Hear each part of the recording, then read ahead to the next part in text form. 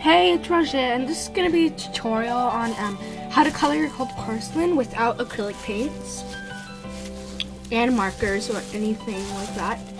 So first, of course, you'll need your cold porcelain, and I'm just going to take only some.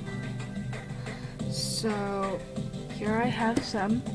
I'm just going to put the rest back into the plastic wrap. Okay, so I'm going to roll that into a ball and then just flatten it.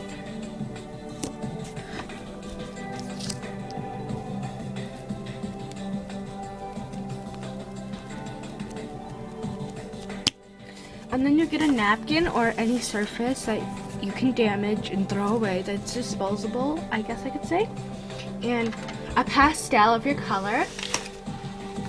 So I'm just gonna use this brown because it kind of looks like chocolate, and I'm kind of going for that color from one of my projects.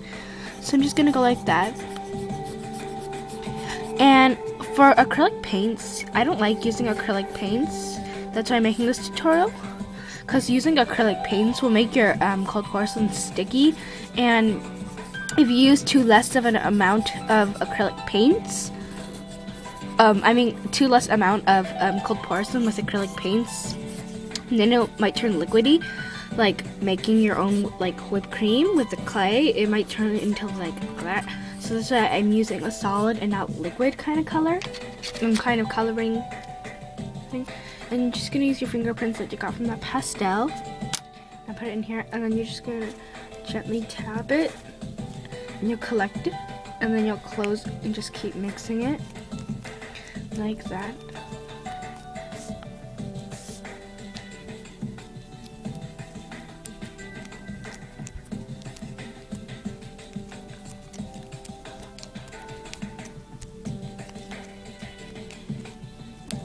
If it doesn't get that color you want, you can just keep adding more or different pastels colors.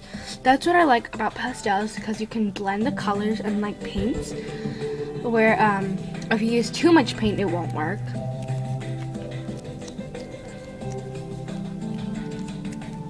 So now I'm gonna add a different color. Here we go. No, wait, this is the same color. Here's a different brown I could use.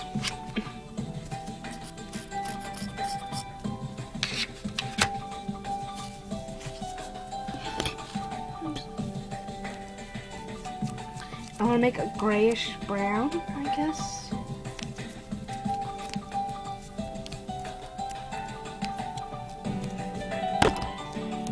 Sorry.